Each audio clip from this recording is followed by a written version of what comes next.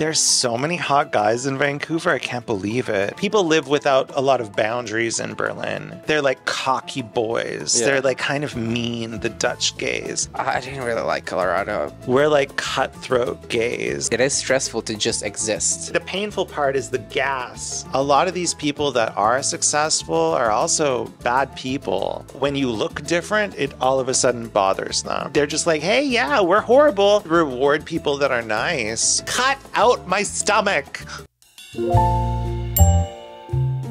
Daniel-Ryan Spaulding. Art. Comedian, the person who lost 240 pounds. I lost a lot of weight. Recently. Person who was very vocal about all political stuff recently. And person who is incredible journey. You guys might know him or might...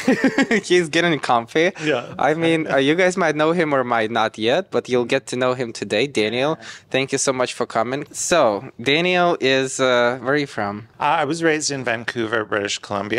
And then when I was 25, I moved to Europe. And I lived mainly in Europe my whole adult life. And then I moved here last year. I kind of wanted this podcast to be like all over the place. I wanted to be fun and tragic and serious and, you know, fun again. But I think what's very, very, very impressive for me is your whole story about how you lost your weight. And I like the way you were open about it and the way you were like strong about it. And I feel like a lot of people would admire it a lot. So I just wanted to jump into this couple of things. I wanted to ask you, like, when it comes to bigger weight, like, was it like this for you when you were growing up, or there was some specific time, and how did you feel?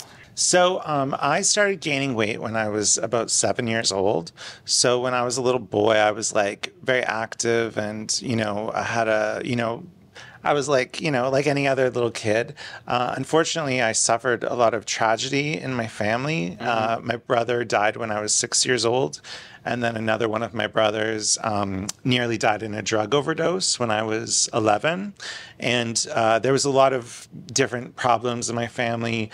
My parents eventually got divorced.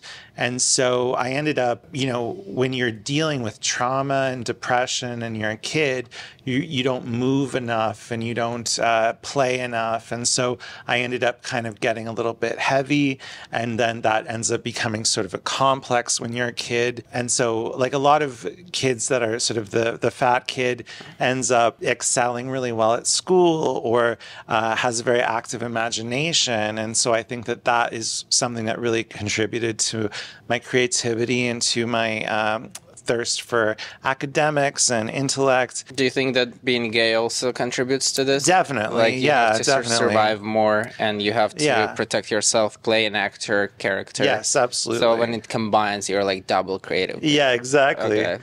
And also, I've always been a very empathetic person as well, because I know what it's like to suffer, and for people that are suffering in silence or going through, who have different blocks in their life and are in a lot of pain, I really feel for them. When it becomes a complex and you're a kid, then you end up, you know, getting bullied and it's just, it becomes this thing that's like a very deep-seated shame and a very deep-seated pain in your life. And if you never end up addressing that and resolving that and working through those sort of deeper spiritual things that you need to work through, it will eventually come back to you. And so in my 20s, like there were times where I lost weight. I lost a lot of weight when I was 18, but then I gained it all back. And then Did you change your lifestyle, or how did it happen? Yeah, there were different times in my life where I would go and like really get myself together and focus and really try to like conquer it. But then I would gain it all back. So that happened when I was 18, and then that happened again when I was 25. Was there moments when like someone was just bullying you at home, at school, let's say, and then you would just come back home and you were like, how can I be better than those people? And there's like, I want to be funny. I want people to like me. So comedy was for you like, okay, that's a way for me, people to like me the way I look. I don't necessarily think that. I don't think it was necessarily coming from that. I think that I was always sort of an intelligent kid and observational, and I think it was more. I think my creativity more came from sort of an escapism and an like I have a very active hyper imagination. Did you want to prove someone that you're good or no? No, I never really thought about it that way. I think I always excelled in school and in terms of academics because I just was good at them. It's fun. The reason why I'm asking, because that's what motivated me a lot when I was in high school. When teacher, really? Yeah, when teacher would say you're not like good enough, you're probably just gonna study. You're never gonna learn English. And then I was like, okay, I'll just show you. Or like the girl that I liked, she would like not pay attention to me, so I would go extra mile to become like president of the school or like be very, very active to prove them, where are you now?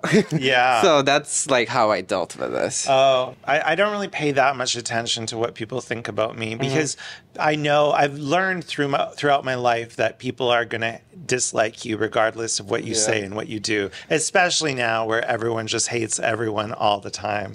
So it's best to just be true to yourself and live your life on your own terms. What motivated you to leave Canada and go to Europe? Well, to Germany? Yeah. What a choice. I went to a lot of different places, but Canada is, well, now it's kind of different. Like I went to Vancouver a couple of weeks ago. There's so many hot guys in Vancouver. I can't believe it. And they're all these like fit outdoorsy gays. I think like every hot guy in like Canada has moved to Vancouver. When I lived in Vancouver in my early 20s, like it was either like everyone was this sort of like Twinkie bottom, super skinny little twink, or these like really grizzled old bears, like beards and but now it's like all the and all the guys in their 20s and 30s and 40s who were like really well put together, they were all just sort of at home hooking up like back in the Craigslist days. Okay. But now a lot of Gen Z don't know what it's here, but Craigslist was like, that was before Grindr. Okay. But now I went to Davie Street and like, holy moly, like all these hot guys are in Vancouver now. All these like really successful, good looking guys in their 30s and 40s. And hot take, do you think guys in Vancouver is hotter than the guys in New York City? Well, or they're comparable? I think maybe Vancouver might be hotter. Okay. Because in New York, like the guys are a little, well, there are like really ridiculously hot guys here, but not just like out in the bars. Like you have to get the hot guys at the house parties. In New York, it's all about fundraisers and gala events. All the power gays are not as accessible, whereas in Vancouver, they're just there. And they're very like, they're outdoorsy gays connected to nature. Like New York gays we're like cutthroat gays. Period. We're like, we're the lawyers and the bankers, and we're the business gays. We don't fuck around. We're really high-powered gays. Yeah. But the power gays in Vancouver they're sort of like these like earthy men that will go kayaking, and you're gonna go camping with them, and like they do all the gym shit, and they're like they have their shit together, but they also love clean air and hiking. Do you think there's a bit like Colorado gays? I didn't really like Colorado. Like I was there for one day though, so maybe it's. But do you think that where does it come from? Like just because they like to be outside? Because it's also a big city. Yeah, well, it's not that. Vancouver is not that big of a city. It's like it's Chicago? sort of a small city. Okay. It's a small city, but it's definitely it's like an outdoor gym. Vancouver, yeah. Okay, so for me at that time in my life when I had so much thirst for travel and experience, it was just the boringest place ever. And it still, for me, is pretty boring. I wouldn't want to live there. But to visit... Canada. Yeah. Overall. Yeah, in general. I like... as messed up as America is, I enjoy it. A lot of people probably gonna take your hot take for this, but actually, Canada has been getting a lot of backlash recently from their own people. So Canada needs a conservative government. It's out of control. Really? Yeah. We need to have a Reagan era. I don't even like read the news about Canada, so I have Oh, really? I want Canada to have a nice little conservative era. We need to have like another little, everyone needs to put on sweater vests and go to church for a couple years. Why? It's out of control. Like they have like vending machines for crack pipes. It's at the point where it's like, okay, guys, like just stop doing crack. Like let's get our shit together. It's too much. Okay. Yeah. Interesting. If you live in Canada, let us know. Yeah. Isn't that crazy? Yeah. You moved from Canada. Yeah. First years in Europe, how was it? Like, yeah. You choose what country? Well, I went to Australia first for 6 months. That's not Europe. Yeah, well, I sort of forget about Australia, but that was like 6 months, and then I was in Europe for 12 years. So I lived in Norway for a year, and then I also just traveled a lot and spent a lot of time touring and doing stand-up all over the place. I spent a lot of time in Croatia. Okay. I'm half Croatian. And then I lived in Amsterdam. I was based in Amsterdam for 4 years, and then Berlin for 5 years. Very hot guys in Amsterdam. Yeah, but they're dying out. The Amsterdam gays are they're sexy and they're tall and they have like kind of a cocky attitude. They do, yeah. But they're like cocky boys. Yeah. They're like kind of mean, the Dutch gays. And they have like gelled, slicked over hair, and they like think they're better than you and they look down on you. But it's kind of hot. When I went to Amsterdam, I think it's the most drama in gay community. I've been there for like 5 days or 6 days, and I knew like this one hates this one hates this one.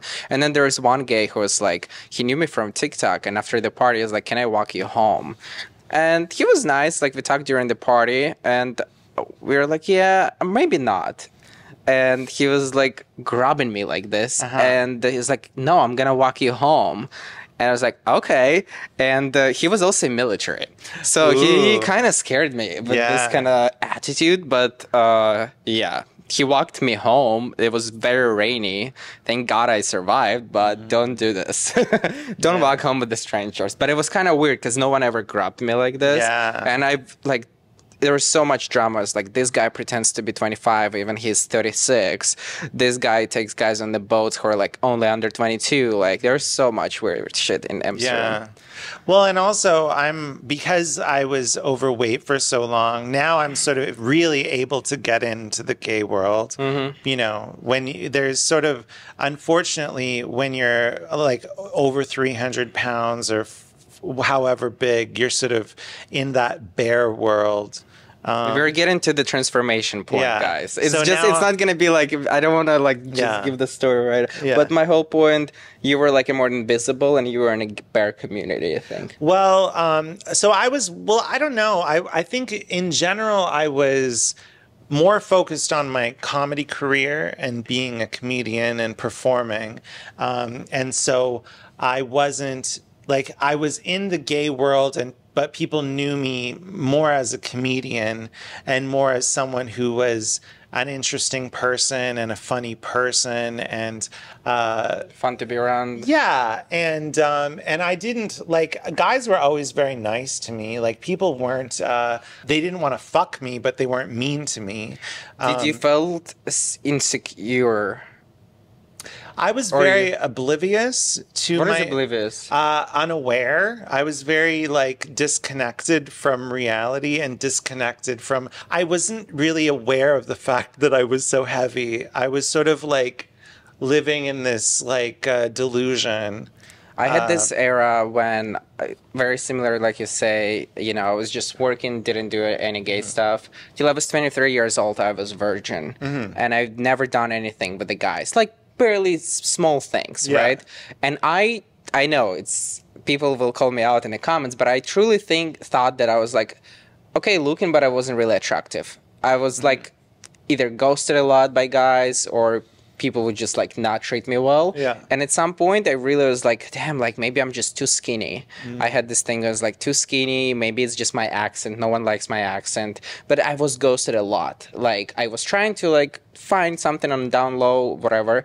And until I met my boyfriend, I really did not realize, oh, I'm hot. Like my boyfriend kind of gave me this reassurance and confirmation, and kind of like brought me, oh, you're so hot. Like I never paid attention that I have a good butt before my boyfriend told me, because no one really told me about it before, and I was like so self-conscious, and I was like, I need to go to the gym. It was always fail. Yeah. But I need to go to the gym. And then once I kind of figure out that, okay, yeah, like he told me I'm hot, then I kind of like noticed that more people would be interested in me when I switched it in my brain in a way. Yeah. So on a lot of, and that's why, sorry, yeah. and just to finish it is just, one of the reasons I say always I was like kind of virgin, because I was like, I moved to America when I was 20. I moved to Poland when I was 17. So I had this survival mode when I have to make money, and I really don't have time to think about this, you know, sex stuff. And then, was it excuse? I don't know. Maybe I was just not confident. So that's what reminds me when you said that at first I was not aware, oblivious. Yeah. But I was self-insecure. So. Yeah. Well, that a lot of young gay guys are. And also a lot of young gay guys, like when you only look at the body of someone and the way someone looks, you'll find out that there's a lot of people out there who can be not such nice people, and people that are actually just very shy or very insecure, or people that are sort of simple people and don't really know that much and are sort of getting by just based on how they look. And that's fine too. Like, all that really matters ultimately is that you're a good person, and good people come in all sorts of shapes and sizes. And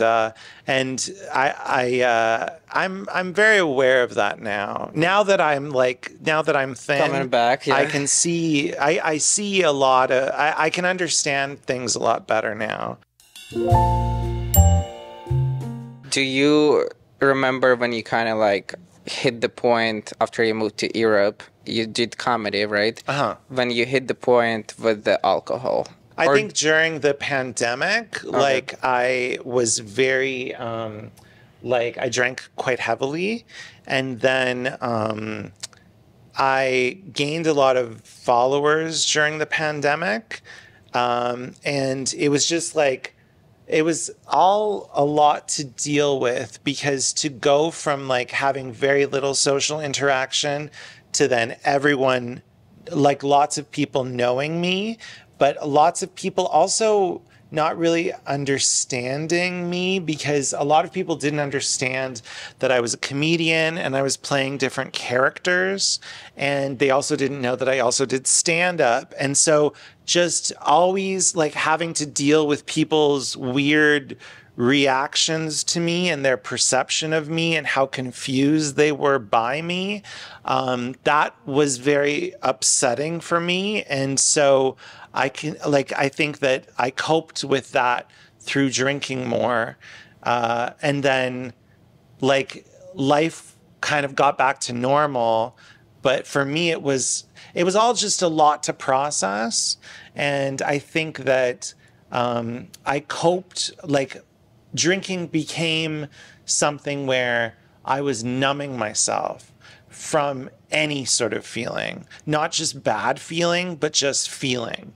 Interesting. And so once I was able to stop drinking and get sober, I realized, oh my God, like my life is not on a good path. Like, what am I doing here? Yeah, what the fuck is this? Yeah. Like, I am not living up to my full potential, and I don't have that much time in life. Like, life goes by really fast.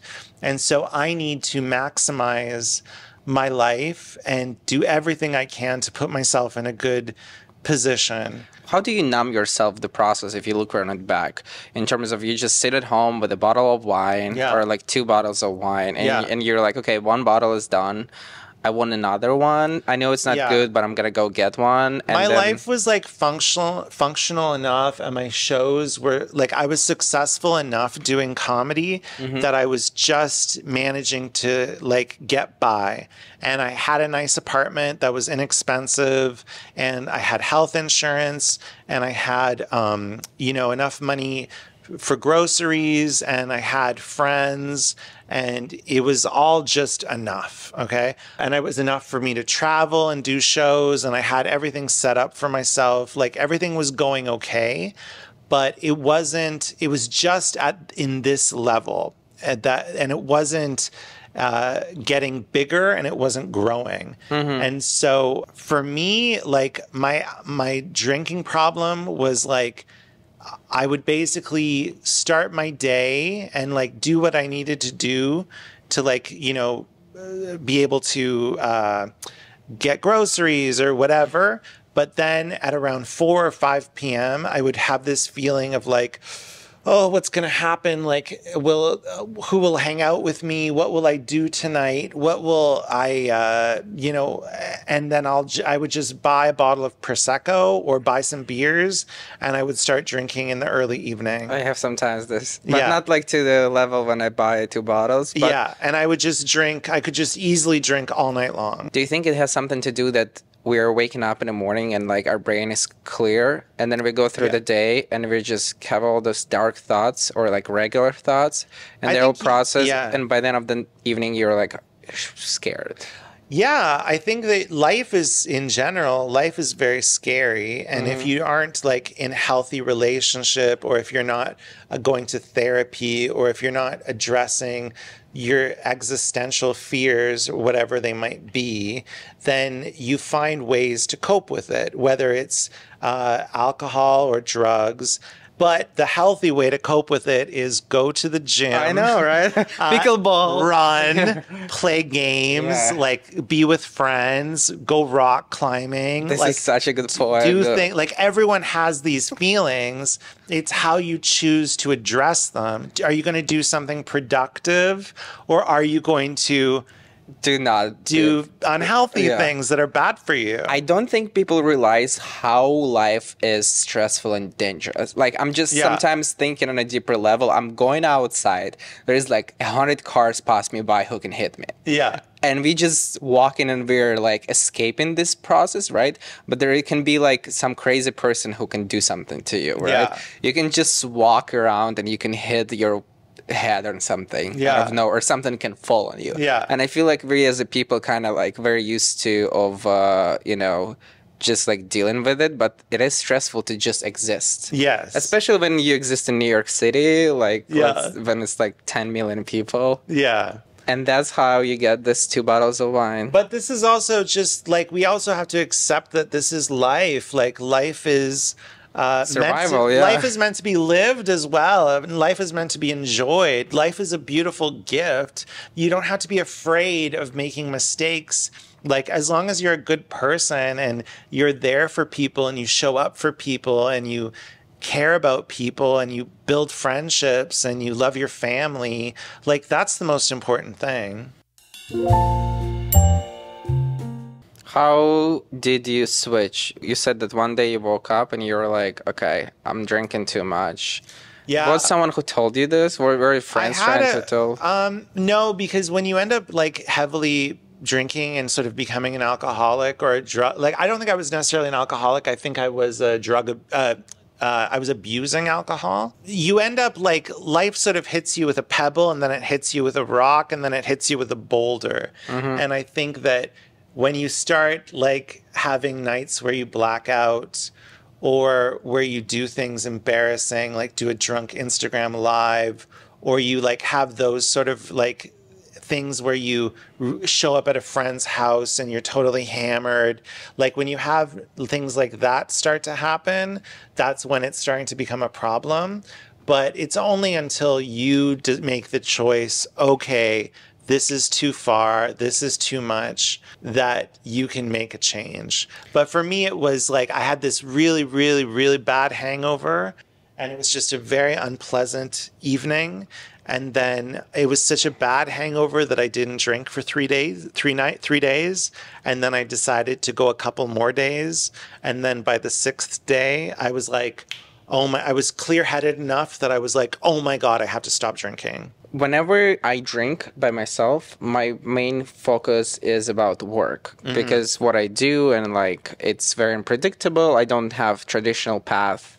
I'm always going to be making more money, making less money, making more money, making less money. Yeah. Do you remember what was in your head when you were drinking already during this night? Like, was something bothering you, or it was just like... Yeah, I think that I would tell stories, and I would like watch TV, and I would like think about, I'd think about different things, and sometimes I'd think something was hilarious, and then I'd be like really pissed off about something, and I'd be in a bitter headspace. It was all just very like crazy, chaotic, like, I'd hang out with people and we'd talk shit and we would just like talk about life and we'd talk about this and we'd talk about that and we'd gossip and we'd trash talk or to be like, that's a bunch of bullshit, blah, blah, blah. Ha ha ha, that's hilarious. Like it was just sort of like this very like bipolar, like drunk, like foggy feelings. Yeah. Mm-hmm. That was sort of what like drinking was like for me. And you just woke up and you stopped. I did. Yeah. Well, after the 6th day. 6th day, yeah. It took about 6 days. How many years? I think I was in that sort of fucked up, unhealthy headspace for maybe, like I would say 5 years. Yeah. That's a long time to be. Well, actually, not necessarily. I think it was like 3 years. Like it was like the pandemic time. Mm-hmm. And then maybe another year after that. The first year I moved to Berlin, I think I had focus and I had goals and I was like looking forward to life and I had a plan. And then like that whole Berlin nightlife scene and the people there, once you get hooked into a bad social social circle and like it can hook you in because there's no like people live without a lot of boundaries in Berlin. That's another topic. Yeah. That's another podcast video. Yeah. We talk about Berlin. Yeah. You stopped drinking. Yeah. How much did you weigh? At my largest, I was 420 pounds. 420 pounds. Yeah. How much do you weigh now? I weigh about 180. Yeah. Big difference. Yeah. And how did you go about it? I realized that the only way I was going to do it was with weight loss surgery. So coincidentally, that 6th day when I was decided to get sober, I had an appointment with a weight loss clinic. Mm-hmm. So that was, and that was very hard. Like that took a lot for me to do that. And I had to do it on my own too. Like I didn't tell anyone that I was friends with because I knew that on some level, they would make it about them. It is true, yeah. Or it would be too much for them to handle. Yeah. So very wise decision. Or they would put doubts in my mind. Before you move forward, just a lot of people are not aware that people do this. Yes. That people make always about themselves. Yes. Very often because they see it. Okay, Daniel, what if something is gonna go wrong? Yeah. So you didn't want to be spot. They project all of their neuroses and anxieties onto you. Yeah. So I realized that I had to do it myself. And the doctor, like, my God, like my doctor, I love him so much. He actually was in New York and we hung out. We had dinner together. Dr. Martin Susvend. Martin Susvend. And he's so great. And he was very just matter of fact. And he was like, you are very obese. I know it, you know it, so what shall be done about it? And he just explained the different surgeries. But hearing him just say, you are very obese. You are very obese and you need this surgery. It would not work in America. Honestly, like it felt so good. I was like, oh, thank you. I was like, thank you for telling me that I need this surgery because I knew that I needed this surgery. And just like it felt like this weight had been lifted off of me. I was like, thank you. Thank you for telling me I need this because I knew that I couldn't do it. He was like, if you have been overweight your whole life, you will never be able to lose this weight without this surgery. And when he told me that, I was like, ah. Yes, I know I can't do it on my own. Like, I can't do it on my own. Cut out my stomach. I need it.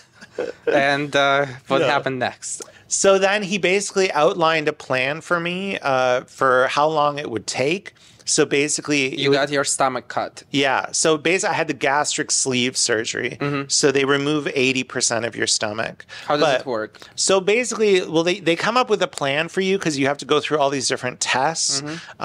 You have to have your heart checked and blood work, and you have to have like a CAT scan done of your stomach and all these different things for my insurance to cover it. So you could pay for it outright, but they also want to make sure you get nutritional counseling and you want to lose weight leading up to it.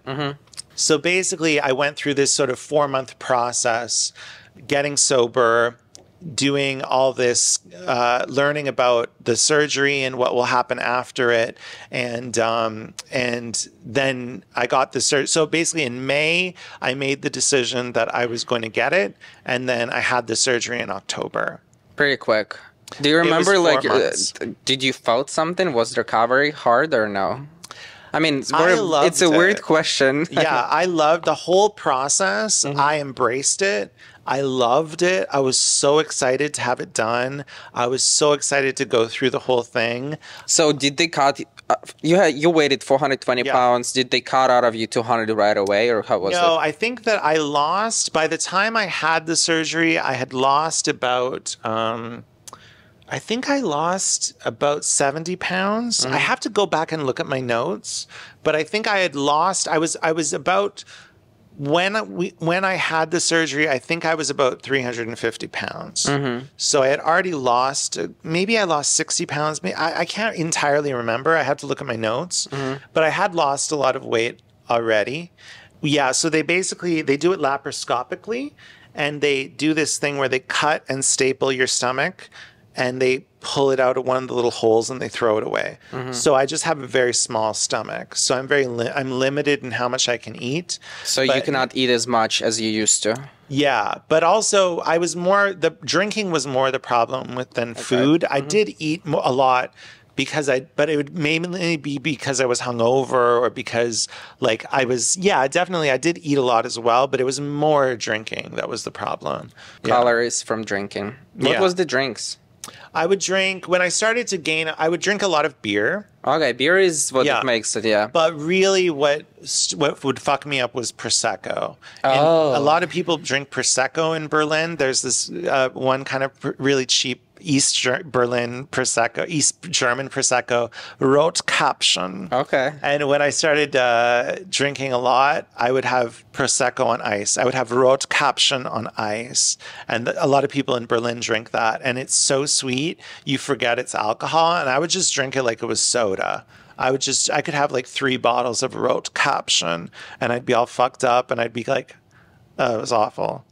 Yeah. And it was like that really like sugary hangover. How about hangover is bad, right? The sugary Rotkäppchen hangover was like. Were you into wine? Not really, no. Okay, no, makes sense. Yeah, because I couldn't guzzle it. I like to guzzle alcohol. How long? Yeah. Just out of curiosity, how long was the surgery for? Oh, taking 60 pounds out of you. They don't take. They remove your. They remove stomach. Yeah, I'm just being, obnoxious. Yeah. I'm just saying that taking this big part of you. Yeah. How long is the surgery? So that surgery is not that long. Like I think it's only 40 minutes or an hour. That's not a lot at all. I could actually walk after it. Period. Like, you're actually like you clocked it. You're basically they fill you up with air so that they can see like everything. So really the painful part is the gas. So you have to get up and walk as much as you can and burp as much as you can. Interesting. Because it's the air that stays inside of you that's the most painful. So after the surgery, I made sure to get up and walk and like really burp as much as possible. And then I was fine. Like I wasn't in so much pain. I had gallbladder surgery because you end up because your stomach isn't producing as much acid, your gallbladder keeps producing the same amount of bile. So usually you have to have your gallbladder removed within a year, and I had that as well. I had gallstones. So the gallbladder surgery was more painful than the stomach removal surgery. I don't even know what it responds for gallbladder. A gallbladder, it produces bile. Okay. Yeah. I don't know what bio is. Oh, We don't have to go there. Yeah. So it was one surgery total? Yeah, so I had a bunch of surgeries. First, I had the weight loss surgery. Then I had a hair transplant. Then I had a facelift, a face and neck lift, because I had lost so much weight that I had lots of loose skin on my face. Yep. And then I had my body done. So I had a tummy tuck and a mastectomy. And then I had the gallbladder surgery. And now I need to have my inner thighs and another one on my stomach, because I had so much skin on my stomach. I'll have one more going down like this. Does it heal later on, or how does it look after? Are you happy with it? Yeah, well, I still have a lot of loose skin, so there's still a lot of skin that has to be done, but I'm really happy with my facelift and my neck lift. That was like so great. Yeah. I've never seen you before, so You never seen me heavy? I found the pictures after. Yeah, so it was a very, very big difference. It was like completely different people. I'm gonna put it in a thumbnail, maybe before and after. Have you got like some critical comments from people who are overweight, who are like, don't promote this, love your body the way you are? Yeah. Body positivity, which is we're not against. I'm just curious if you got a backlash for what you decided to do with your body. Well, it happened very fast. So I had I didn't really tell people that that I had gotten the surgery until 3 months after. And then even then, people didn't really clue in. I ended up within a year really losing almost 200 pounds. So it was a very sudden change for people. I was quite surprised. There were a lot of people in my life and people that I was friends with who weren't happy for me. Because you lost a bunch of weight? They're people not happy. aren't happy when you change for the better. Okay. A lot of people will find things about you that before didn't bother them, but when you look different, it all of a sudden bothers them. Because now you're more threatening to them. I don't know. I think that I think it triggers something in people to see you change your life for the better, because it shows that there are things that maybe they're unhappy with that they weren't able to change. So that's something that you have to prepare. So even people in your friends, some friends were not happy about you losing weight. Like very close friends. Interesting. Yeah. What was the argument behind it? They thought that I was shallow.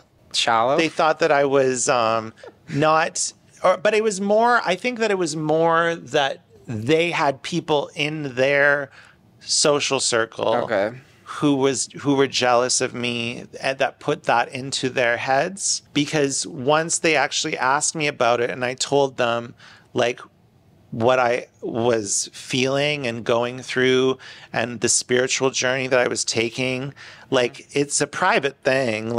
I'm not going to be sharing my journals with people and letting you know about my personal struggles. Yeah. You're just going to see me physically change. And then you're going to think, oh my God, and he's getting a facelift, all this sort of, you're making the assumption that for me, it's this shallow, surfacey journey because you're not seeing the deeper things that I'm going through. So you're projecting. A lot of people, what I've learned is a lot of people project their own insecurities, their own lack of morals, their own lack of kindness onto other people. Maybe that's why internet hate on the rise so much, because you can hide behind the no picture, right? So, and then you tell something about someone. It's like homophobia. When I have homophobic comments, a lot of them probably gay. Yeah. They just can't accept it. Well, and also people are also just assholes. Yeah, people are just openly assholes because now you can pretty much, we live in this society where you can just say anything and be an asshole and be a mean person and you're rewarded for it sometimes, or you're just, there's no consequences for you because you just have your asshole friends and you are all mean, shitty people together and they're just like, hey, yeah, we're horrible. These are me and my horrible friends. And there's no consequences. What's the alternative, you think? we can't punish people for their words. There should be freedom of speech. What's the alternative for the reality? I think we should reward people that are nice and reward. That's a good point. Yeah, reward people who are nice, reward people who are making a difference, and make like helping people cool. Make caring about your neighbor cool. Make it cool to be in a community. Make it cool to like, let's get together and do something nice for people. Not because we're like showing people that we're good people, because we actually just care about each other. That's a good point. Yeah. Rewarding people for being nice. Yeah. So then everyone becomes fake nice. Yeah, exactly. So but at least it's fake nice. It's better than being mean. Yeah. If there's someone who watches us and has the similar issue, what would you say to this person? I know it's a very broad question, right? Yeah. But like, what would one advice for you to be to this person? How do you like, okay, I actually need help? For you, it sounds like it was, you hit the rock bottom and like you just 6 days after you were like done with it, which is incredible. A lot of people cannot do this. They just keep coming back. How do not keep coming back? Did you had a point when you're like, okay, I really want a bottle of Prosecco with ice today? You have to really, really not want it. And you have to start like looking at all the things. Once you start looking at all the things that brings happiness into your life and know that it's right there, you just change the way you see things, and you start getting joy from these positive things instead of the negative things. You just have to really want it. And you have to like accept help. Like there are people out there that will help you and want to help you.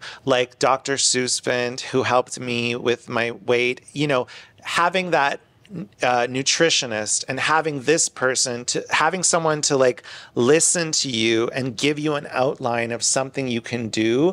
If you are brave enough to go out and ask for help, there will be someone there that will want to help you, and that even if it's their job to help you, there will be that help. So you have to be willing to take it. But I think anytime you really, really want to change your life, you have to think about, okay, this is where I want to be. You have to come up with a plan and a goal to get there.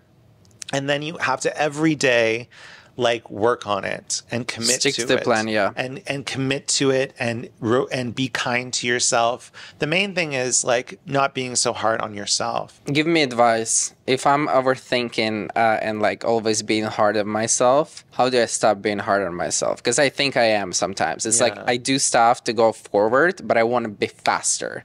I want to have $10 million tomorrow. I want the podcast to get 10 sponsorships, and I want it to blow up. But I know it takes time, and you know, so sometimes I was like, am I behind? Even though I'm moving forward. Yeah. How do you not be hard on yourself? Well, how do you switch the mind? It is hard. It's very difficult. Go to a psychiatrist. Yeah, it's very difficult. I think that you have to just sometimes take deep breaths, talk to people that love you and share that with them, accept a big hug, you know, realize that a lot of these people that are successful are also bad people. That's not an excuse for me, though. Well, I don't know. For me, that helps me sometimes. It helps me sometimes because I'm like, well, at least I'm not like, I could have a lot of money, but that doesn't necessarily mean that I'm going to be happy or a nice person. Yeah. So focus on what you have, be grateful for what you have, and think about it like, you know, what is there for me to offer, as opposed to like, what can I get or what can I achieve? Be like, I'm so grateful that I'm here. What more can I offer the world? Do you compare yourself to other people? No. Never. I'm not like that. There are some times where I might have tinges of jealousy, but that's a quality of me, and people that know me well know that about me. I'm very much not a jealous person. There might be some times where someone's a dick and or like an ass kiss. Because one thing, I'm also not an ass kisser. I'm very honest, and I'm very like, I'm not good at playing games or manipulating people or like lying. Like what you see is what you get. I remember watching an Oprah episode when I was a kid, and Oprah said, when you're running a marathon, the energy it takes for you to look behind you to compare yourself to how far away the competition is, that slows you down. And I remember hearing that when I was like 10 or 11 and being like, okay, that makes sense. And I always understood that. That makes sense. Yeah. Actually, that's a great advice. Yeah. Sometimes you just forget about things. Yes. I forget about it. It's like I know them, but I forget about Yeah. them. Well, congratulations on your new body. Thanks. Very, very Still happy. working on it. It's good. You're gonna get there, and I hope you started going to the gym. You have a Ukrainian trainer, or did you quit him? Yeah, well, we haven't really continued. I go to Equinox. I'm an Equinox gay. Period. And I don't do a lot. I have to do more weight training. Right now, I still have like more skin to have removed. Get rid of. So yeah, I'm doing that in 2 months. You are Canadian, and you said you will choose America over Canada 100 times out of 100 times. Or no? It depends for what phase in your life. You said in the beginning of interviews. Well, it depends what phase of your life you're in. And it depends the sort of person you are. Like for me, I have a lot of ideas and I have things I want to achieve. And I don't think I can fully do that in Canada. Will you choose America over Canada 100 times out of 100 times? It doesn't make sense. I don't know if it makes a lot of sense. I prefer Canadian Thanksgiving because I love Thanksgiving so much. I can't You're wait. approaching Thanksgiving, yeah? I can't wait till November. I want it in October. What's the difference between Canadian and American Thanksgiving? It comes earlier. Do you know why it comes earlier? I have no idea. Because the harvest comes earlier in Canada because it's further north. That's why we have it like a month earlier. What is the harvest? Like the harvest is like back in the old times when everyone would make pumpkins and everything. That's when you'd like collect everything growing. So when is the Canadian Thanksgiving?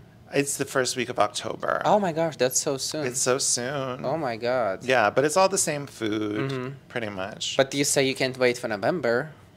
Well, November's a sadder month. Yeah. Yeah, all the Christmas cheer hasn't started yet. Period. Yeah, I agree. Although autumn in New York It's is incredible. spectacular, and you get to wear cashmere. After being in US for 1 year, what are the things that you don't like here? I don't like that everybody hates each other so much, especially when it comes to politics. Everyone, as soon as someone disagrees with you, or you hear something that you don't like, or you take something the wrong way, immediately everyone's like, screw you, and everyone talk to you again. Screw you, you're invisible to me. Screw you, you're dead to me. Especially like in media, like there's no actual debate. Like in mainstream media, there's no one actually sits down and has a calm discussion. Everything is very confrontational with like the most extreme people. So all these extremists are basically making money off of creating chaos and havoc in society. Is and it it's different horrible. in Europe? Oh, yes. In Europe, like, well, in most European countries, there's parliamentary systems. So there's more exchange of ideas, and people have to sort of listen to each other and look at different policies. And so there's more diversity in terms of what people are putting forward as platforms. So there's like 5 or 6 parties as opposed to 2. And then also, like in Germany, after there's an election, all the members, all the leaders of the different parties sit down and talk about the election and talk about the results and talk about who's going to work with who to form a government. Yeah. So there's a real idea of compromise and not this sort of real vitriolic hate between Americans. And regardless of the party, like, I don't understand why you have to hate each other just because you have differences of opinion.